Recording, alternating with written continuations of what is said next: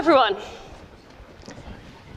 Every month in 500 or so cafes, bars, pubs, theatres, shopping centres, school halls, libraries, art galleries, and a blood donation centre if you happen to be in Stanford in California, somewhere between 40 and 70 people meet to have a couple of hours conversation. A conversation that just happens to be about science and technology rather than soap operas or football. That, in essence, is Café Scientifique, or Café Sci, or Science Cafe, or Imbizzo, or Ido Batakai, Wissenwerkstatt, Science Salon, Science on Tap, Science in the Pub, whatever you call it. Café Scientifique are coffee houses for the 21st century. Places where people can come together as equals, for the price of a cup of coffee or a glass of wine, to discuss the issues in science and technology that affect us all.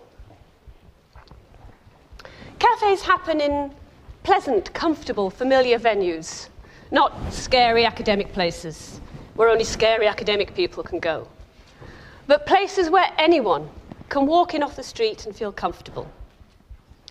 And that informality is absolutely essential to a successful cafe.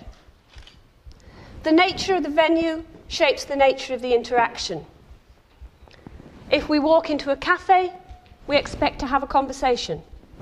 If we walk into a lecture hall, we expect to be lectured at. Café Scientifique started almost simultaneously in Lyon in France and in Leeds in the UK. In Leeds, Duncan Dallas, who was a TV producer, although despairing of ever getting any decent science on television, happened to be reading the obituary of Marc Sauté, who founded the Café Philosophique movement in France. Thought Duncan, that could work for science. So he persuaded a local bar owner to host the evening. He persuaded a friend to come along and be the speaker. Got a few friends in, spread the word, and Café Scientifique was born. Although it owes its nature to the legacy of Café Philosophique, Café Scientifique owes its format to a noisy coffee machine. In that bar in Leeds, there happened to be an incredibly noisy coffee machine that completely drowned out the speaker. So the bar owner obligingly turned it off. And in the rush for drinks and coffee that when the speaker had finished, conversations got started, questions flowed, and really no one wanted to stop talking when they sat down again.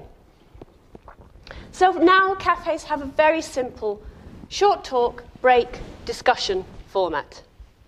At the beginning of the evening, the speaker, who's maybe a scientist, engineer, medical researcher, perhaps a journalist or writer about science, opens the evening by giving a very short introduction, 20, 25 minutes, to the topic of the evening. Usually it's the work that they're currently doing. Then we have a break for drinks to talk to the people around us. And then we come back together for the heart of the evening. An hour or so of questions, comments, thoughts, opinions, sometimes from the participants to the speaker, sometimes from the speaker to the participants. More often than not from among the participants themselves. It's like a great big friendly dinner party. You know, everybody kicks back, gets a glass of wine, has a good chat.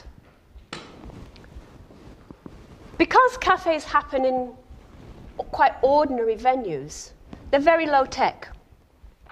Occasionally PowerPoint, although we really discourage people from that if they will.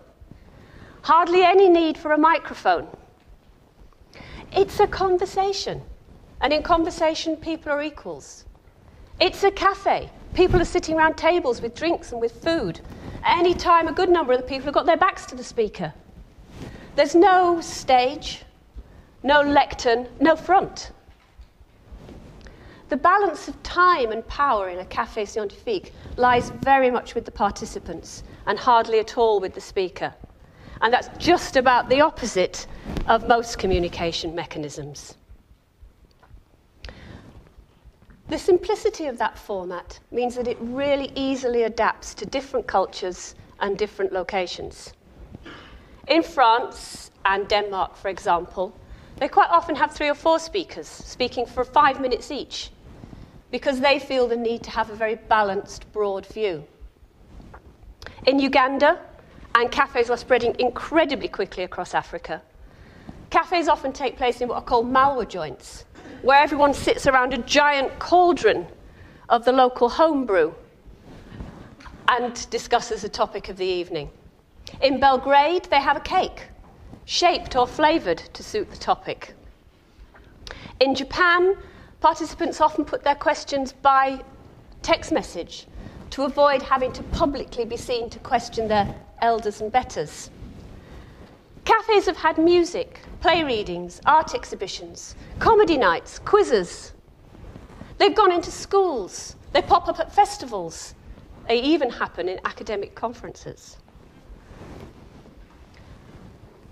This can come about because Café Scientifique is an organisation without any organisation.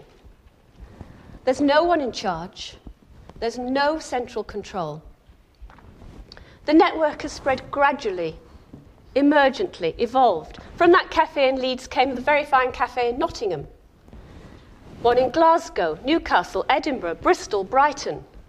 Because there was a website, it hopped across the Atlantic to North America, to Canada, to South America, over to Australia and New Zealand, and of course right across Europe. And it's still happening now.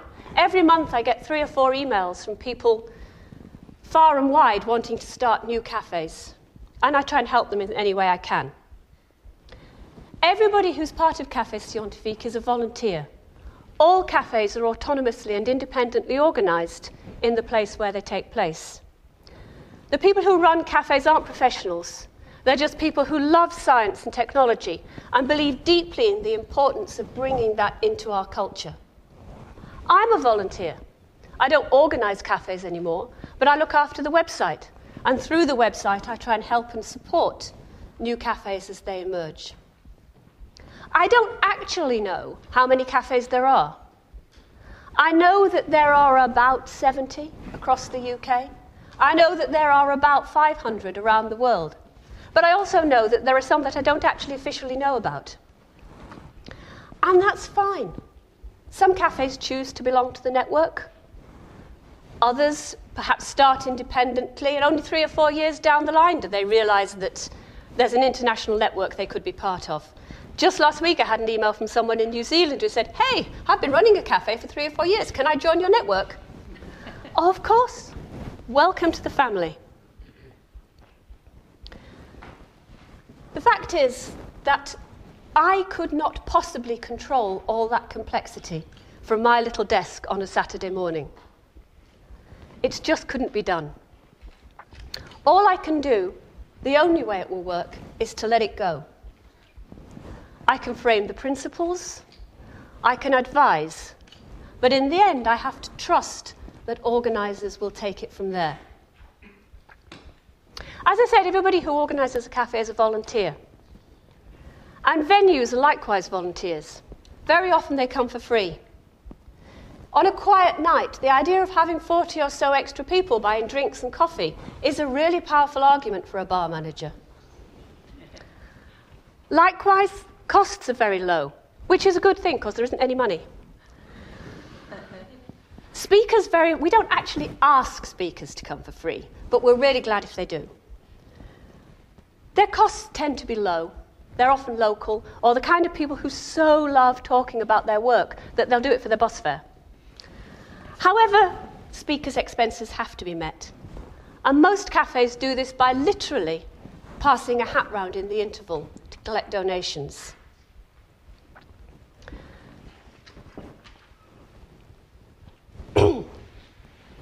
What people get out of cafes is enormously rewarding. For participants, it's a chance to engage with a subject that they may not ever have even known they were interested in before they got there. About half the people who come to a cafe come because they're interested in the topic of the evening, and about half come just every month because they just love talking about science. They also get to get up close and personal with working scientists and technologists. For speakers, it's a really warm, relaxed, and intimate way to talk about our work. It's especially nice for early career researchers who might be taking those first steps in public engagement. However, they do tend to get asked the kind of questions and interact with the kind of experience that they wouldn't normally get in their professional lives. It's not uncommon in a medical cafe, for example, to have someone say, you know, I have the illness you're researching. I said earlier on that we don't have any rules and regulations in Café Scientifique. There's nobody in control. And that's true, we don't. But we do have one mantra. You're not allowed to start a question by saying, this might be a stupid question, but. Because any question that starts like that is invariably insightful and often incredibly difficult to answer. You know, the kind of questions that come up are, you know, what is a hadron? And why do they have to collide? Who funds your research? Why do prions do that? Those sorts of questions are extremely difficult to answer and not the kind of ones that you normally come across. So, that's Café Scientifique. Chaotic, complex, dynamic, growing, no one in charge, no strict rules and regulations, no one right way to do things. It's a network that everywhere that cafes are, they are truly local. But as you can see from the map, it's a network that is entirely global. Thank you.